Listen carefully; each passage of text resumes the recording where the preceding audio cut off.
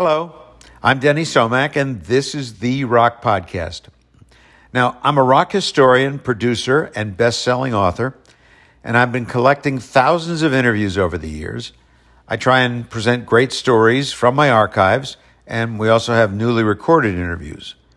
What we have on this episode, a brand new conversation with Ian Anderson of Jethro Tull. I have interviewed Ian a few times over the years and probably seen him live over a dozen times. He's a great interview and very opinionated in a good way. The band has just released their 23rd album titled Rook Flutia. Well, something like that. I'm going to let Ian explain it to you. We cover a lot of ground, and it was a really enjoyable chat. So here is Jethro Tull founder Ian Anderson. I recognize your name. Yeah. Okay, off we go. Okay. So I got to ask you this first before we talk about the new album, and I'm sure you've been asked it before, but I don't think I ever asked it. What characterizes a Jethro Tull album and an Ian Anderson solo album? How do you make that decision? Well, it depends who's playing on the record. If it's the members of Jethro Tull, then most of the time it would be a Jethro Tull album. But if it's a project that is more personal, or it may be an acoustic album or an orchestral album, then I guess more likely it would be an Ian Anderson album. The same thing with tours. You know, if I'm going out on tour and we're playing the repertoire that was recorded as Jethro Tull, then it's a Jethro Tull tour. But if I was doing a tour or a concert that was, you know, largely comprised of solo album material, then it would be an Ian Anderson tour. So it really just has to do with who is playing and what the material is.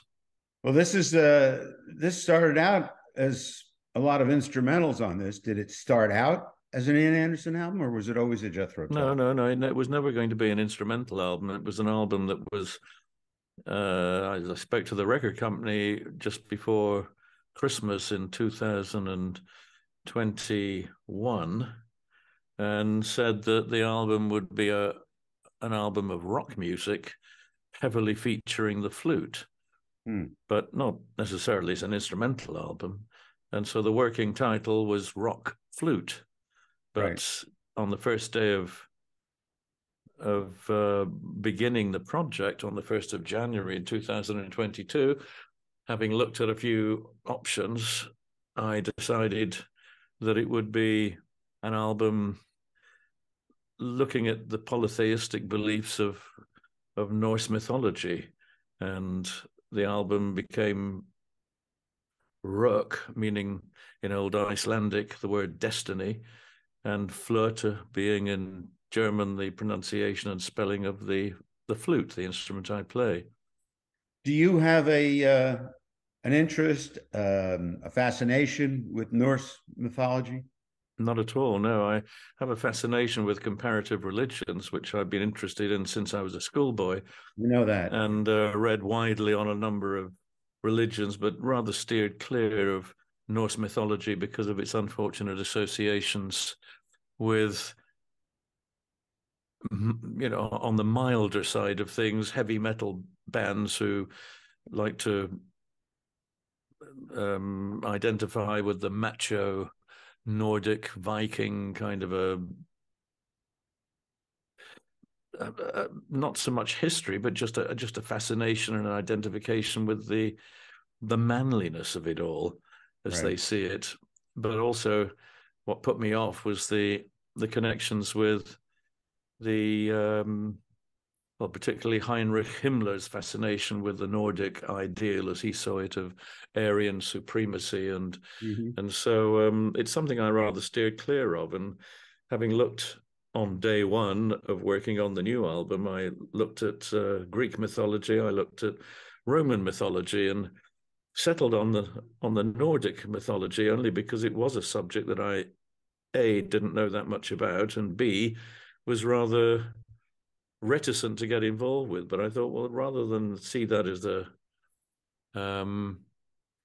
a negative, I should try and find a way to do it in a sensitive manner that would look at the traditions, the characters, and the roles of those Norse gods and relate those to human personalities and characters in the world that I know today.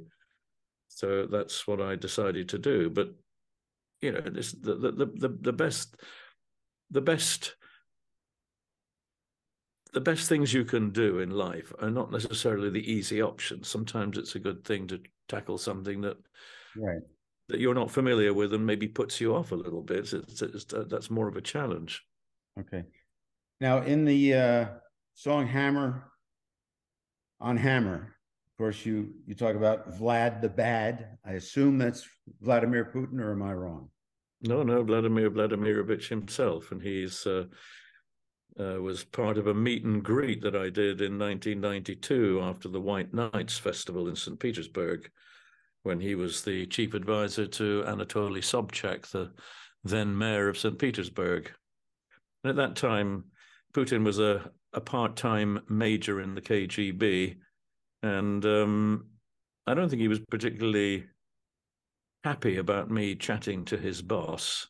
Putin was already, I think, at that point, probably involved in local corruption, certainly in his hatred of the West and his fascination with the traditions of what had recently been the USSR. Right. And that has continued in an amplified way to really inform his life since then. He's a man with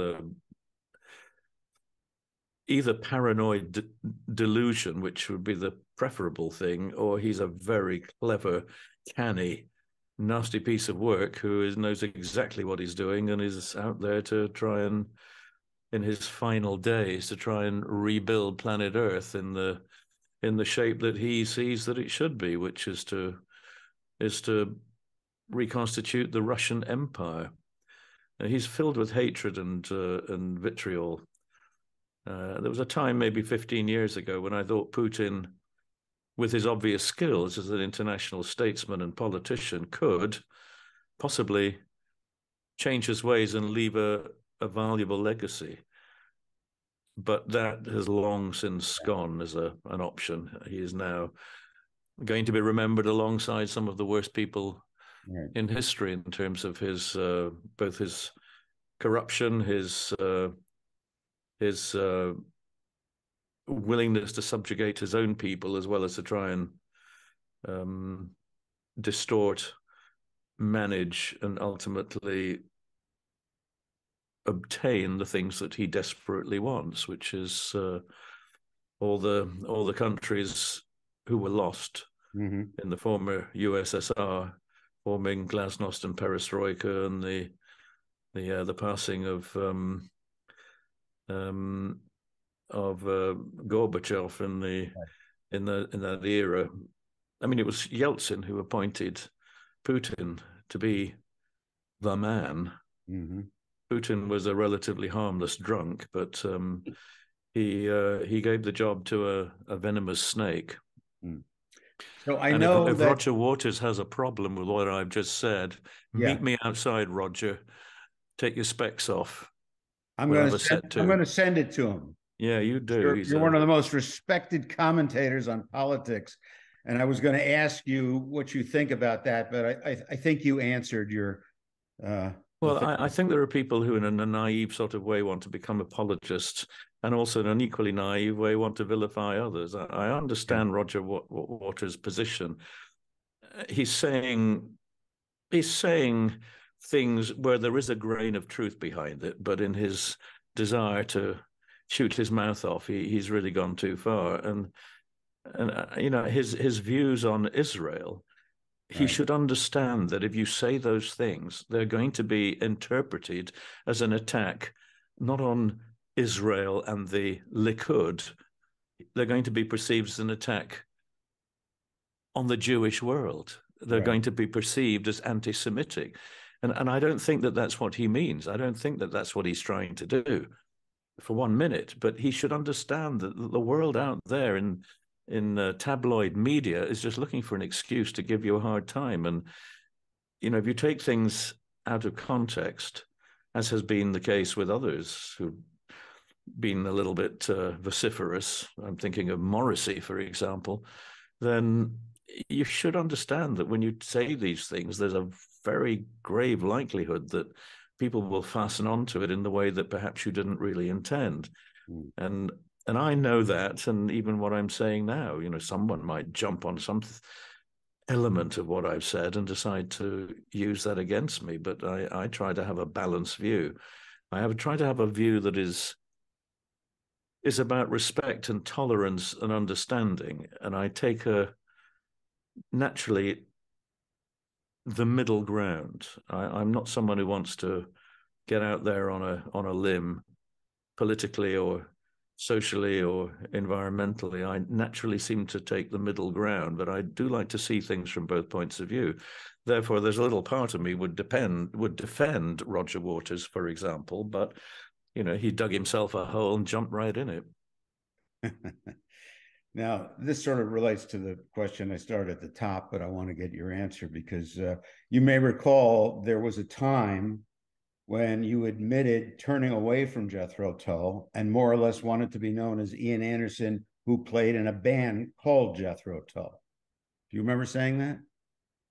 Well, I've said lots of things along those lines. And one thing that I think is important, that when I was asked on a few occasions, probably 10 years ago, what are the plans for Jethro Tull? And I said, there are no plans. There are no upcoming tours or albums projected as Jethro Tull, but that tended to be taken as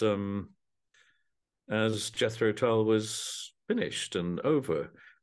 Ironically, because at that time there were lots of Jethro Tull concerts still in the date sheet, but whenever I was playing Jethro Tull repertoire, then we would be out there appearing as Jethro Tull, billed as Jethro Tull in concerts around the world.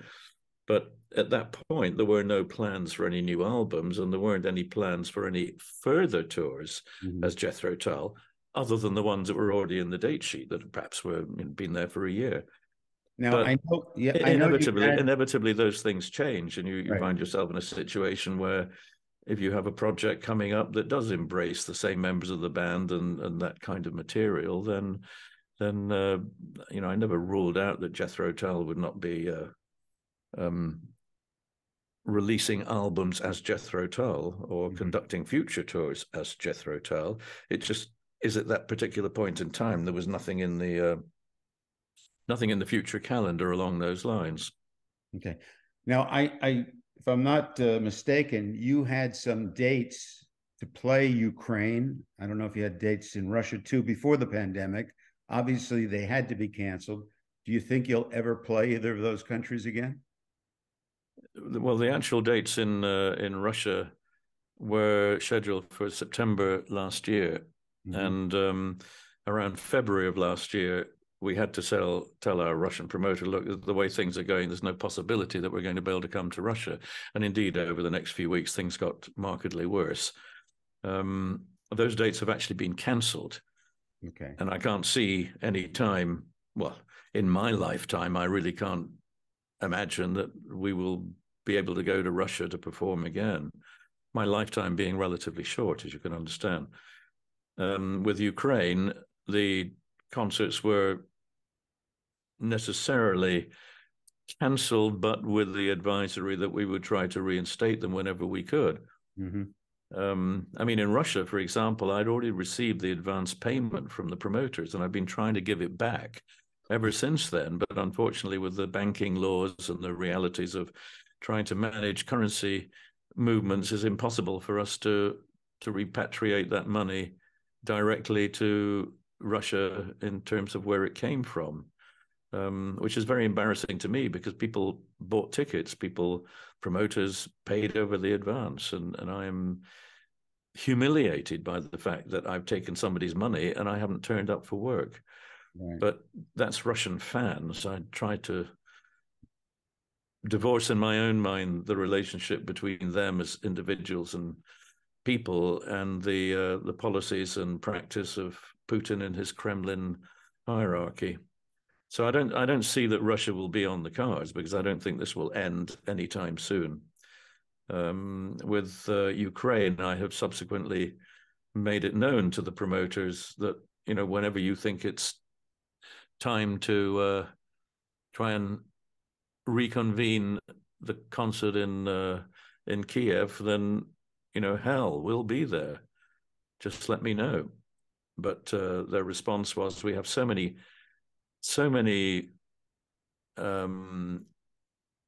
cancelled concerts that we want to reschedule, that it's not just one or two or 10, it's hundreds of shows. Yeah. And so trying to put all that back into place again is a mammoth job, assuming, of course, that the venues still exist, that the promoters still exist, that the economics favor the selling of tickets. I mean, if somebody will just cover the airfares, I'm happy to be there, and for no money at all. It's just that there's clearly a lot of costs involved in doing something like that, and putting on a show. And but yes, of course I would like to go back to play in the Ukraine. I've been there a few times, just as I've been a few times in Russia.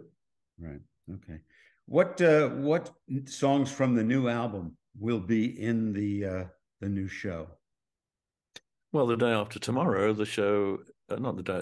When is it? I'm playing in what day's today? Monday, Thursday. Thursday, I will be in Reykjavik, and there'll be two songs from the new album, which will be The Navigators and Hammer on Hammer, along with a couple of songs from the Zealot Gene, the album that was released in the previous year, and a bunch of stuff which is a mixture of songs going back. I'm trying to feature a song from each decade, right, in which Jethro Tull has released records. Okay. Well, that leads you to my next question as to what songs from the catalog do you feel obligated to play? None at all. I don't feel obligated to do anything. And I guess at one time or another, there's been popular songs that have been left out of the set list for one reason or another. But there are songs that I think are particularly important to me as a writer and a performer, that I guess are absolutely aligned with the favorites of most of the audiences. The piece Bouret, from the instrumental piece from the stand-up album, Aqualung, Locomotive Breath. And then there are a few others that are quite commonly found in the show, songs like My God or Cross-Eyed Mary, and pieces along the way, which I guess people would expect to hear and want to hear. And to some extent, they feature in the set list, but you can't put them all in. You've got to be varied, and personal pride dictates that you do take the risk of performing music that is from your more recent work, even though you know that it's really an excuse for a toilet break for a lot of people who just want to hear the stuff they want to hear. But that's okay. Our audiences are quite often advanced in age and don't have the bladder control that they used to, so they've got to take a toilet break sometime. Are you surprised at how Aqualung has stood up after all these years?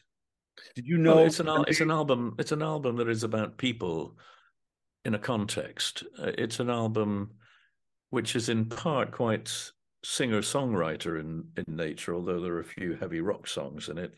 But they're songs about people and what they do. They're very rarely songs. I think maybe one song on the album comes to mind that is an I, me sort of a song about how I feel, essentially a love song.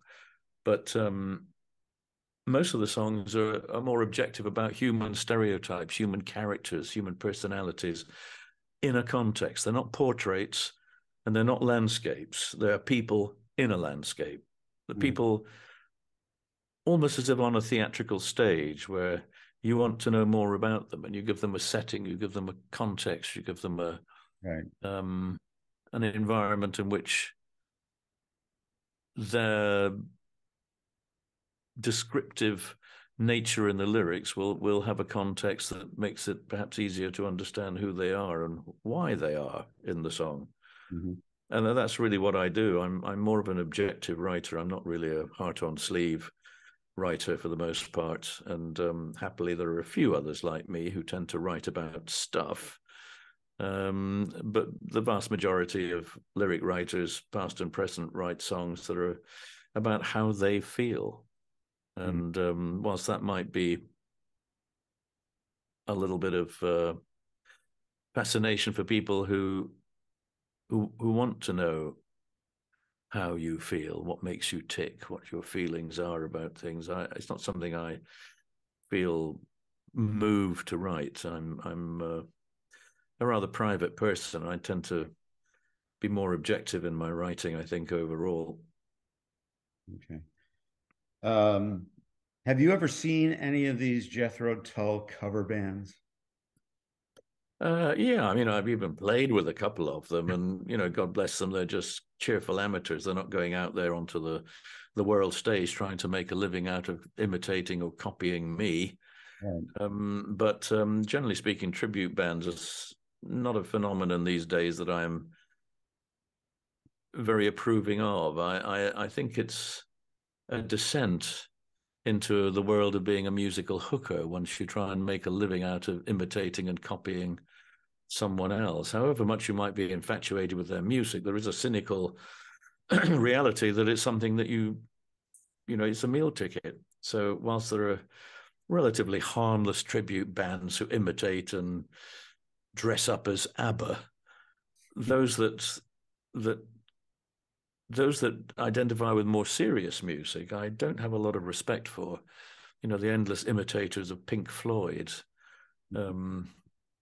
and those who take on the gargantuan task, as it really is physically, of being a Meatloaf tribute band, or or in terms of musical expertise, those who try to do complicated and difficult music. I just can't help but think, can't you find a proper job? If you want to be a musician, surely the dignity is in writing and performing your music, not trying to make a living out of some hackneyed performance based on other people, and by trying to slavishly imitate exactly what they played on their records. I have no problem with people covering a song and try and make it their own by changing the key and the tempo and presenting it in a way that is a little bit more original and related to the performing artist, rather than just slavishly copying it. So that's not something I have a deep hatred for, but I think if you're going to do other people's music, you should try and make it your own. Indeed, when people have covered Jethro Tull songs, for the most part, I think, well, that's great. At least you tried to do it your way. You didn't try to imitate me, Right. Slavishly, which I would not think was very clever or very interesting. Well, I know this has been a question on and off over the years, but there's a new show in this country called Cold Cases of Rock and Roll, where they present songs that have been ripped off and the audience votes. We used to know it was put up against Hotel California, and the majority of people said, it's your song. Well, I think we've got to be realistic about that. The chord sequence is virtually the same, but Hotel California was a great song. My song wasn't a great song. It was just an okay song. But Hotel California came sometime later, and I think lyrically and in terms of its time signature, in terms of its general mood, it's a whole different ballgame. It's an excellent song, and I have nothing but admiration for the Eagles, both as songwriters and performers, to have done that material. But clearly it does have a relationship, musically speaking, but their melody, the phrasing of the lyrics, everything is different. So I'm not in any way going to denigrate the Eagles and their creative excellence in terms of Hotel California. I mean, interestingly enough, we are currently playing We Used to Know in the show, and towards the end, our guitar player, at my suggestion, deliberately imitates the guitar solo in Hotel California, which is just a little mischievous nod and a wink.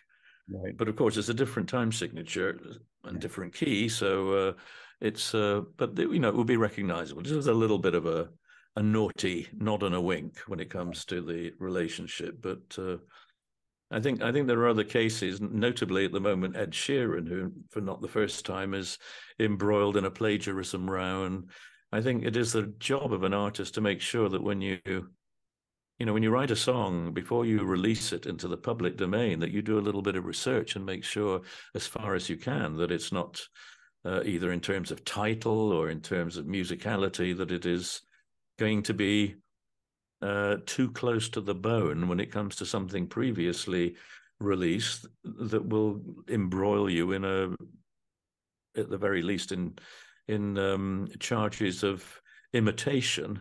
But when it comes to the legal aspect of plagiarism, then you're in hot water. And been a couple of occasions where somebody has done that with one of my songs, and I've chosen not to go the legal route, but to seek, in one case, that the royalties were given to a charity of my choice, because I felt it was quite merciless the way in which they'd ripped off something, and by virtue of the fact that the artist concerned agreed unhesitatingly to do that, I guess they knew the game was up and they accepted their culpability.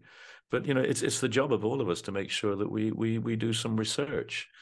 So that would be my advice to any songwriter today. It's 4 words: write it, research it. And clearly, Ed Sheeran didn't. He only did the first half of that commandment. Okay. Now, Derek Schulman is a friend of mine. I was in touch with him recently to send my condolences. I'm sure you know his brother Ray passed away. Yes, I too sent my condolences to Derek when I heard that the day after after Ray's untimely passing. But Ray actually would have been working on the new Jethro Tull album as the DVD and Blu-ray author of the discs that are part of the box set. But I was told at the time that Ray wasn't available, and I guessed that it was to do with ill health, because he'd been suffering from unspecified ill health for a few years, and so I was not surprised to hear that, but disappointed that it was his untimely demise was so soon. Now, for those that don't know, we're talking about the band Gentle Giant. I told Derek I was going to be interviewing you in a couple of weeks, and you're probably aware that he says Jethro Tull is the greatest band in progressive rock history. Well, I think he's just being a bit nice there. I mean, Derek was in his day, a vital part, doing a very difficult job in Gentle Giant, because he was being the front man in a band like that, and being primarily the singer. Right. It was a very conspicuous role, whereas the obvious musicality and to some degree musical excess of the other band members, Derek might have seemed a little pedantic in their wake, but Derek was a very important character. And I watched a YouTube video of Gentle Giant only yesterday, which was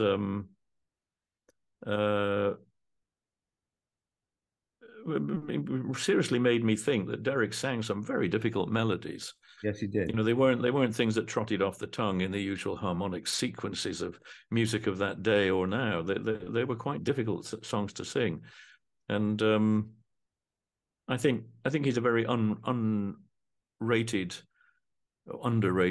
musical force, whether in Gentle Giant or elsewhere. Difficult stuff to do. As to its immediate impact and how easy it was on the ear, I think clearly most of the time it wasn't. But that's not what Gentle Giant set out to do. They set out to break the boundaries of what then was, I suppose, progressive rock music, and take it on a bit further. And they were on tour with Jethro Tull couple of times, and they perhaps didn't get the recognition that was due to them because it was seen by the record company to be a little bit too clever and a little bit too uncommercial, and they were under some pressure to try and write more straight ahead contemporary pop and rock songs.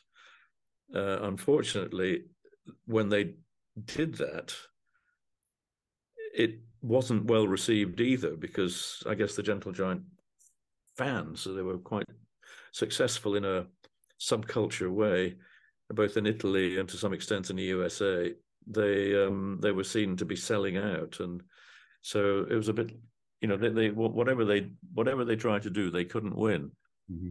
And subsequently, like many other people, I've said to Derek, it would be really great to, before it's too late, to put Gentle Giant back together again and do some shows, because I'm sure it would have all the impact and success of, for instance, King Crimson, who a couple of years ago made a re-emergence, only for a short period of time. I have it on good authority it's not going to happen again. But the Gentle Giant, I thought they could afford to play, just a few shows in Europe, maybe record something, and make it a tribute to the memory of the band as it was and the musicians who played in it, because some of the guys still do go out and play in a, as a sort of tribute to Gentle Giant. It still sort of half exists. But, with the passing of Ray, then and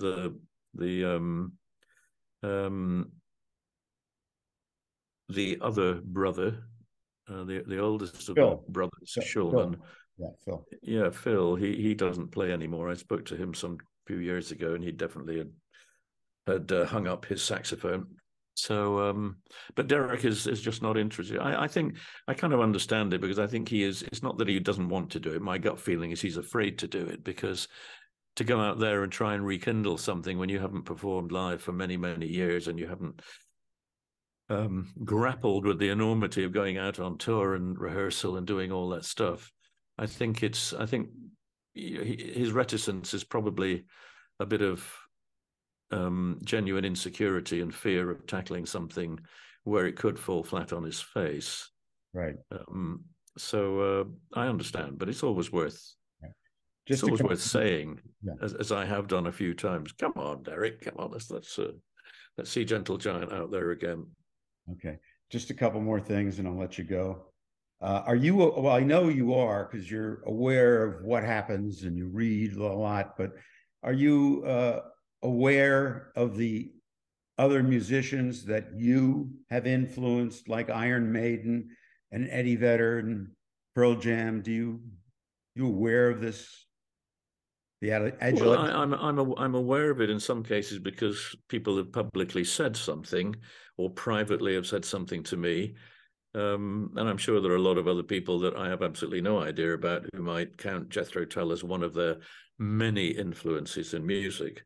But that's the case. None of us, or few of us, I think, are simply going through our lives in debt to one or two other artists. Usually there's 10 or 20 other artists that we would say were, important influences in our musical careers. And so Jethro Tull probably figures somewhere in the lower part of that 20 when it comes to a number of other artists. But yes, I mean, sometimes it has intrigued other people, and I hope with the possibility that they didn't have to assume a strictly mainstream stance musically, that it gave people the courage and the enthusiasm for doing something that was a little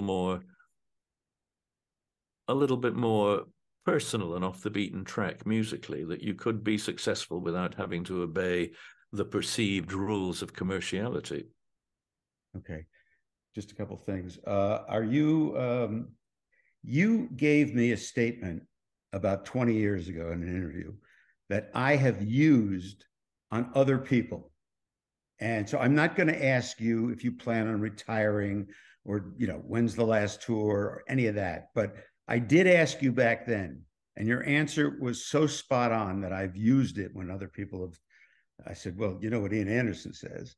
he says, and I think you're probably in your 40s at the time, and you said, I see no reason. When I was coming up, my idols were the John Lee Hookers, the Muddy Waters. These people were in their 60s, 70s, and early 80s. So why would I ever give up? Well, exactly. Yes, I think that.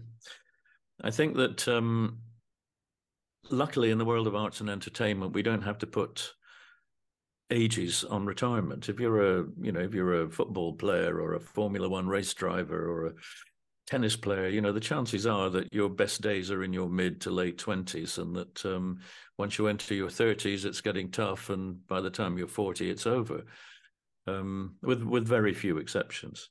Right. However, in arts and entertainment, we do get to die with our boots on. We choose to, and we're able to continue, then retirement isn't really something that most of us care to think about, because what we do doesn't really depend on being in your prime of life. If you're mentally and physically capable, then you tend to want to continue. And clearly the same thing applies to some politicians who, at my age or even older, still want to believe they can become prime ministers, presidents, and in your country, quite obviously, there are the two main contenders, again, are people who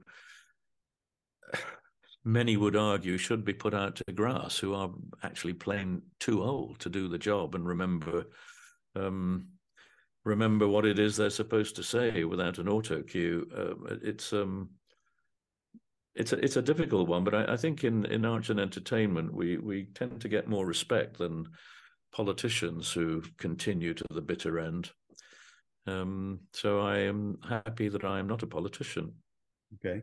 Well, I did speak to a band the other day, and they fall into the same category as you do, in case you haven't heard this before. You're one of the few English bands from the late 60s that's still out there playing, still making albums, whose lead singer is not Mick Jagger.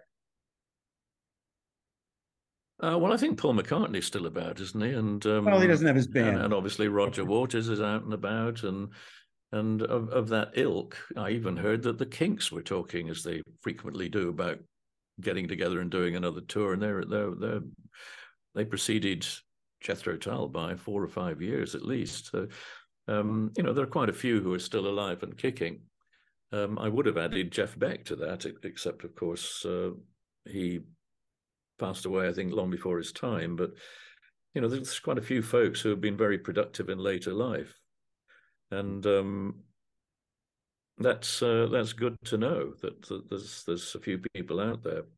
But we do tend to think, perhaps unreasonably, that there are only a few of us old folks left. But I think if you look at the touring schedules if you look at venues and see who's performing, you'll see with amazing regularity names from the late 60s and early 70s who are still out there doing what they do. And, we all know in our hearts that this is probably, the last few years that you will ever get to see many of those artists. Right. But I guess in most cases, they will be performing until weeks, months, a year or so before they finally pass away, because I think it's instinctive in most of us that if we feel mentally and physically capable, we're gonna pull out the stops and try and do a bit more before it's too late. Okay. And many of us probably feel unreasonably that we're still, in great shape and perfectly capable of doing as well or better than we ever did before. But in my case, I'm realistic. There are some things I can do better than I used to do them. There are other things I can't do as well as I used to do them. But I try to balance it out to try and make sure that what I do is not going to be undignified in terms of my ability to go on stage and do a concert. But I have been compromised in more recent years, not in the last 4 or 5 years so much, but going back 7, 10 years, I've been compromised by my, at that point, undiagnosed lung disease, which happily these days is not as big an issue as it was 5 years ago, well, 7 years ago. So, I'm in better shape now than I was back then, for sure. And I manage the situation better with medication. So, at the moment, I'm no worse off than a whole bunch of other people who suffer from asthma and are performing artists. There's quite a few of us. At least my more recent diagnosis was asthma rather than COPD. So it is a manageable, not a curable, but a manageable disease. And COPD is a slippery slope. So back in 2019, I was, I was imagining that the end was probably coming fairly soon, but that's turned out not to be the case. I'm going to end on this because I'm not going to ask you about it. I've heard you talk about it and you don't care and everything, but the Rock and Roll Hall of Fame recently announced that as far as they're concerned, they're looking more towards rap and pop. And if you're Emerson, Lake and Palmer or Jethro Tull or Joe Cocker, forget it. So I'm involved. That is a huge relief to me that is emanated from the heart, from the pulse of the Rock and Roll Hall of Fame people. Then I'm off the hook, because I would absolutely not want to offend anybody, right, whether it was fans or indeed the organizers of the Rock and Roll Hall of Fame, by saying, I'm sorry, but I'm going to be washing my hair that day. I'm not able to come to wherever it is they do these things. But, the point is, the Rock and Roll Hall of Fame, first of all, it's an institution about American music. It's an institution about Americana. And whilst it may acknowledge some British artists and British bands, I think it's tended to acknowledge those that are more indebted to American music. It is, after all, the American Rock and Roll of Hall of the American Hall of whatever it's called, Rock and Roll Hall of Fame. And I think there are a whole lot of relatively unsung heroes in American music that deserve to be in the Rock and Roll Hall of Fame long before they might scrounge from the bottom of the barrel and say, oh, well, we'll ask Jethro Tull if they want to be inducted. The answer is no, I don't, because I don't feel I owe. It's not that I owe a great deal to American music when I was a teenager, because I grew up listening to jazz and blues. But by the time I was in my early 20s, I really thought I would prefer to draw my musical influences primarily from European music, because that's where I'm from. And I don't really feel it's appropriate to lump Jethro Tull in with some of those great American bands that have not yet been perhaps recognized by particularly a younger public. So I am grateful if I don't face that dilemma of somebody sending me a letter or an email saying, oh, we've decided to induct Jethro Tull, and then I would have to politely explain, look, just don't mention it to anybody. Don't say anything, because I'm not going to be there. And I don't like awards things. I don't like attention. I just want to have a quiet life. And the only time, I've been dragged into a few award things in my life, I have just been squirming with embarrassment and feeling of being out of place. I really don't enjoy that stuff. I don't. If you walk around my house, you won't see any, and it's a big house. You will not see any gold albums hanging on the wall or any objets or trophies. It's the musical equivalent of having a moose head on your walls, or a elephant's head or something you shot while you were on safari. I mean, it's obscene.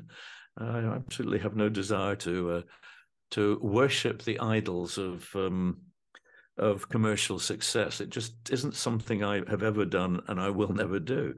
And I believe I have a Grammy somewhere, because my son found it a few years ago when he was rummaging about in an attic upstairs. He found, what's this, Dad? I said, oh, that's the Grammy. Goodness me, I'd never seen that for many years. And he said, what should I do with it? I said, well, just put it back where you found it. I don't need to know.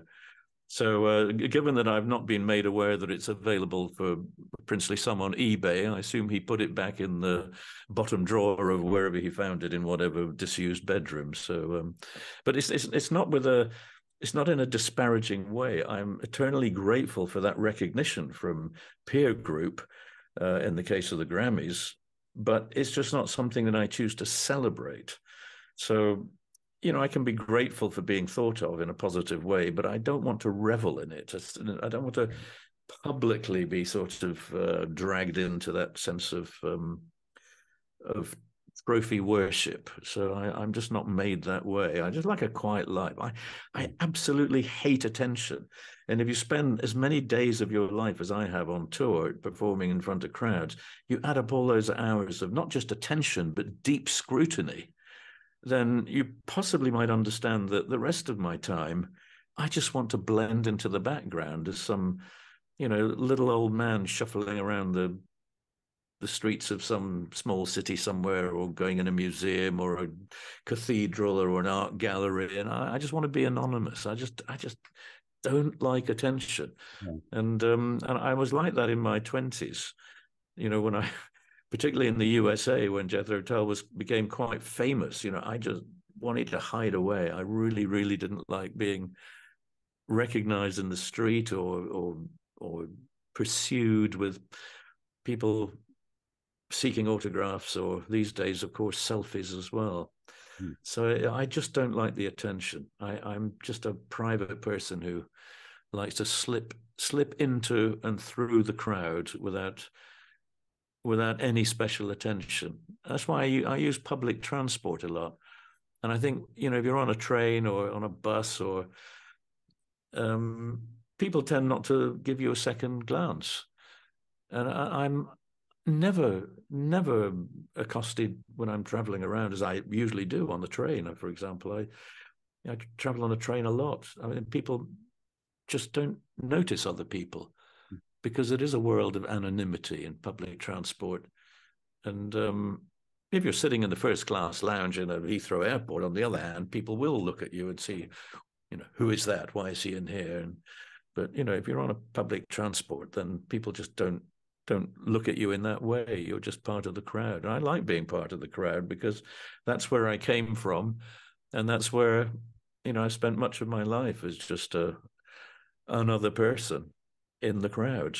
And I like that way of being. It keeps me grounded, keeps me down to earth, and gives me a sense of being no better, no loftier than my fellow person in the street. And that's not a misplaced kind of view. It is something intrinsic to the way I feel, that we are created equal, and we die most definitely very equal, as either as a wisp of burning ashes above the crematorium, or as a rotting cadaver in the ground. Either way, we end up more equal than it's possible to imagine. Okay. Listen, Ian, I know you got to go. I want to thank you very much for doing this. I wish you a lot of luck with the new album. And of course, thank you. I will try and get out there and see you again, probably the 12th or 13th time I've done that. But what can I say? You put on a great performance. I don't have to tell you. I don't have to stroke you, because the interview's over now. But well, I have to tell you, I played 3 or 4 horribly wrong notes a few nights ago when I was at something I've played an awful lot of times, and my brain just became disengaged as to the key and the harmonic sequence I was in, and I just played the flurry of most embarrassingly awful notes. And I mean, it was pretty much my only mistakes in the concert, but it was utterly embarrassing, that I couldn't play something without messing up. And of course, as soon as you play the first wrong note of a sequence, you are rattled. You become completely phased, and then your brain just goes to pieces. And happily, I wasn't the only person that night amongst the band who made a mistake, but it's embarrassing when it happens. But I think in a way it's quite good that it does. And I often think secretly, when I get back to my dressing room, I often think, I hope some other people heard that mistake as well, just so that they know that it's not, number one, it's not that easy, some of the stuff we play. And number two, we're all just human. We all make mistakes. We all we all cock up. And so I try to think in a positive way, and with the fond realization that I am sharing the error of my ways with other people.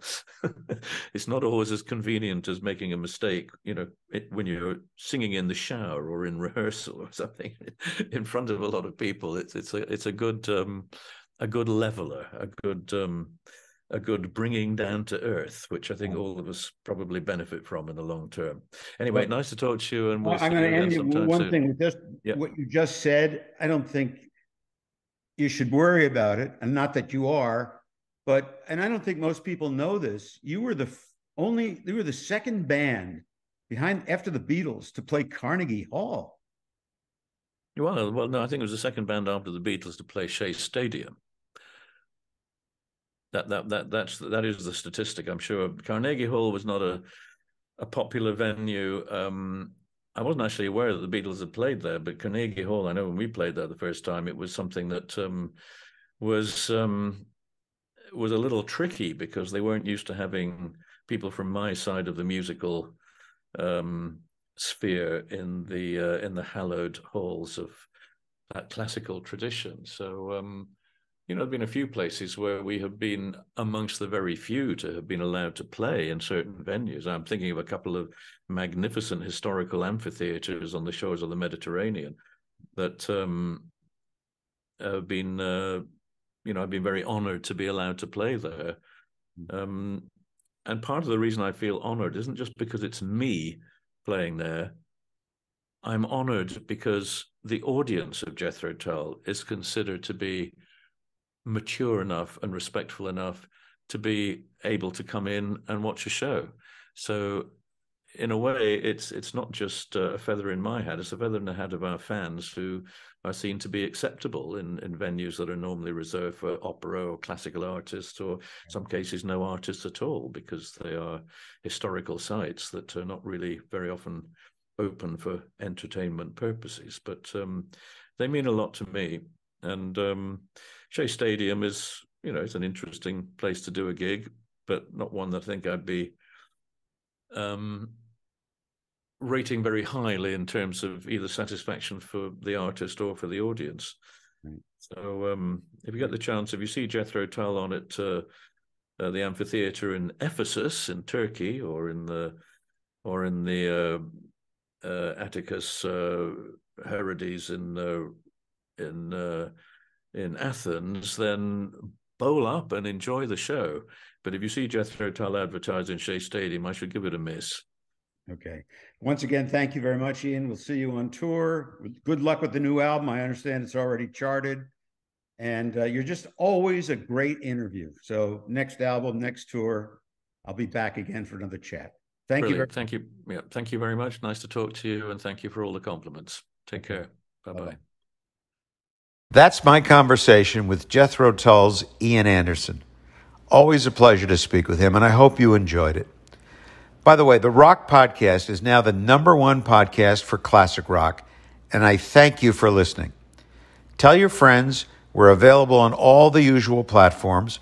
Wherever you get your podcasts, we have a video version on YouTube as well. You can also sign up to our channel, and you'll be notified when a new episode is released. And of course, it's free, no charge, just a lot of rock and roll stories. You can check out the previous episodes with John Anderson, The Doors, Billy Gibbons, The Zombies, Nancy Wilson, Led Zeppelin, Bruce Springsteen, Pink Floyd, Kate Bush, a whole bunch of great stuff. We feature new interviews as well as classic conversation from my archives. Find us at the website, therockpodcast.com, and on Facebook. And you can send your comments, questions, suggestions. Contact me at hello@therockpodcast.com. That's hello@therockpodcast.com. I love hearing from you. Till next time, I'm Denny Somack, and that's it for now.